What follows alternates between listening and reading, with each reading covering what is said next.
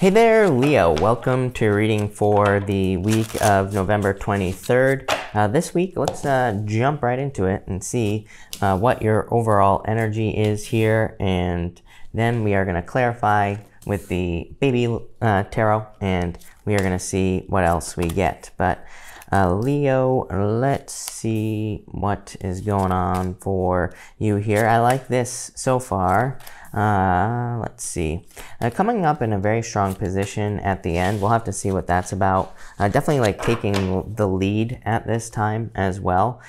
So I like to see that. But Leo, let's see what is going on for you here. Your overall energy, happy. I love this card. This is a very good card of happiness and being very happy at this time. It is also a card of channeling good things into your life. So I feel like you are kind of going to be channeling all sorts of good stuff with this card. Love it. You start off with this dragon card here. For a lot of you, this can represent just ancient energy. It can represent things that you have been doing for a very long period of time. As always, there is just this overall energy meaning or thing for you, Leo, where a lot of you could be leaving behind things that you've done for a very long period of time. It comes up in pretty much all your readings. You have the Hangman, the Seven of Pentacles, and the Six of Wands here. It's like success coming in for you, but it's like something you have waited for a very long period of time here, Leo. I feel like you need to look at how much work and what you have gained in a situation. You have the Hangman, which is like gaining enlightenment, Seven of Pentacles, kind of looking at what you have gained, and Six of Wands, a lot of success coming in for you here, so I definitely like to see that. I feel like there have been a lot of delays here with that Hangman. Obviously, I feel like things have been very slow for some of you. So that can definitely be a little bit challenging. But it's like the Hangman, it's like you're waiting for results. Hangman, he puts himself in Hangman mode here, Leo. He puts himself here so he can gain enlightenment. Then you have the Seven of Pentacles. It's like he's waiting to see if these fruits here are ripe on this vine, whatever you want to call it. So I feel like for a lot of you, I keep getting back to the drawing board in my head for some of you, because Seven of Pentacles is a card of analysis. So I feel for some of you, it's like you have taken a pause every single time something hasn't worked out in your life. So this could be like in love. Maybe you keep getting into relationships, and then you, after the relationship, maybe you put yourself on pause. Maybe you look into why things didn't work out, or maybe you try to look for answers. And I feel like this is actually going to be a good thing because you're heading towards the Six of Wands. I feel like you are heading towards success. Also, kind of like on a much more boring note, what I would say is after retrogrades, to me, this is very common energy. We just came off all these retrogrades, Mercury, Mars, most importantly, and I feel like this is just saying that you could be analyzing what went on during the retrograde, or you could be looking at all situations that happened during the retrograde, and you could be saying like what was worth it, what wasn't, what do I need to work on, all that other stuff. Next, you have the Nine of Swords here. Nine of Swords, it says get out of your head. So I feel like for some of you, this is saying to definitely get out of your head at this time. For others, I feel like this is something temporary in your life. Nine of Swords is a card of like sleepless nights, anxieties, fears, depression, all that other stuff. But you have the Queen of Cups, the Eight of Pentacles, and the Page of Wands in this row.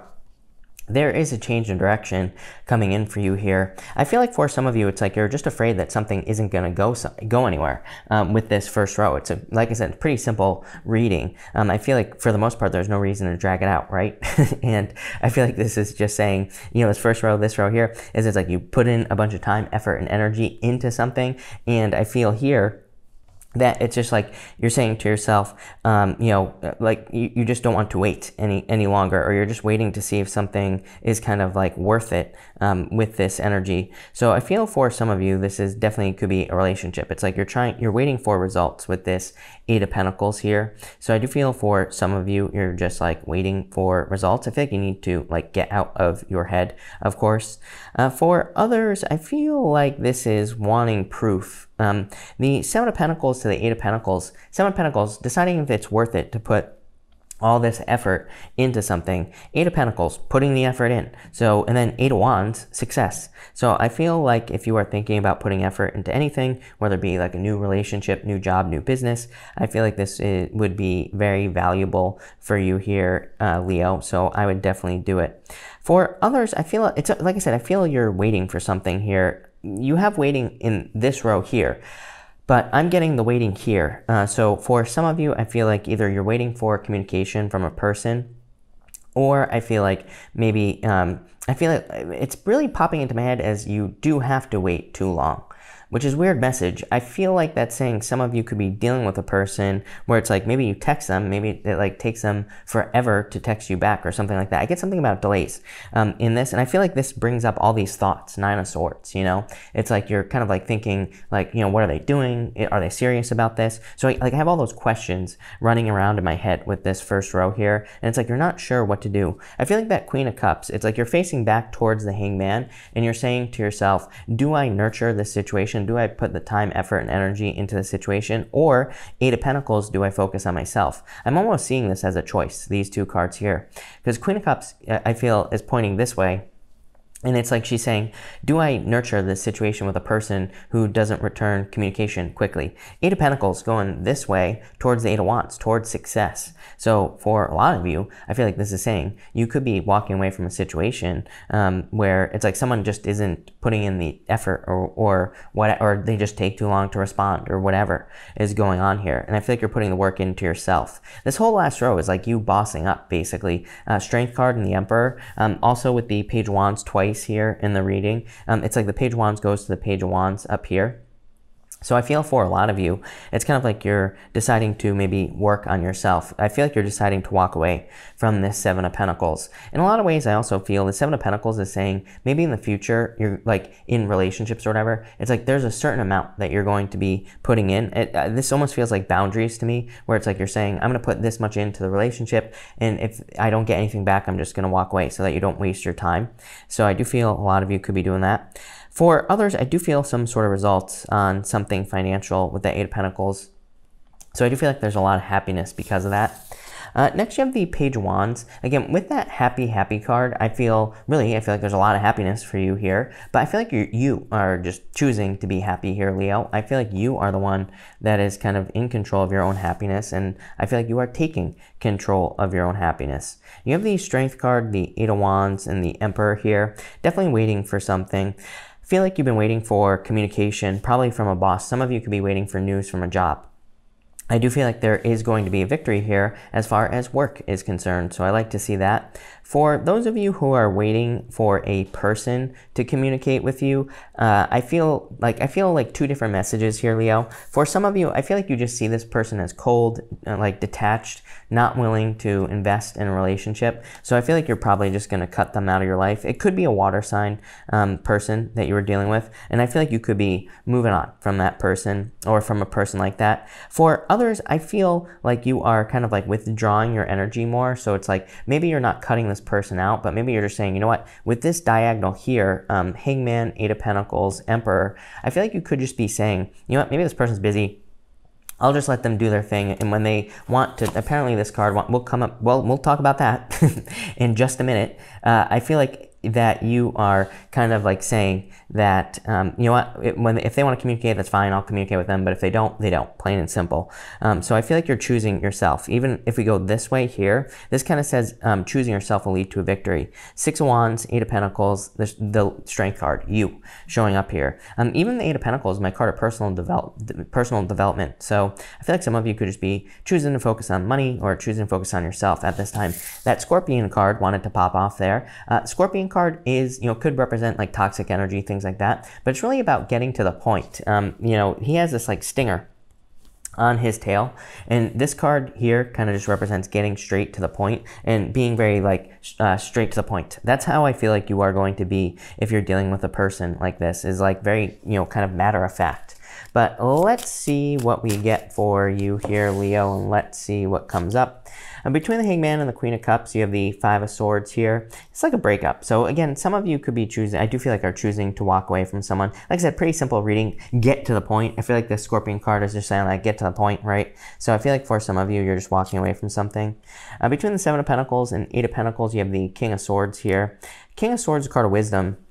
And again, I feel like some of you could be very focused on your finances at this time. I get the word like cleaning up finances. So for some of you, I feel like you're cleaning up your finances here. I'm also getting the word movement, but not as in moving. I feel like you are learning how to move your finances or something like that.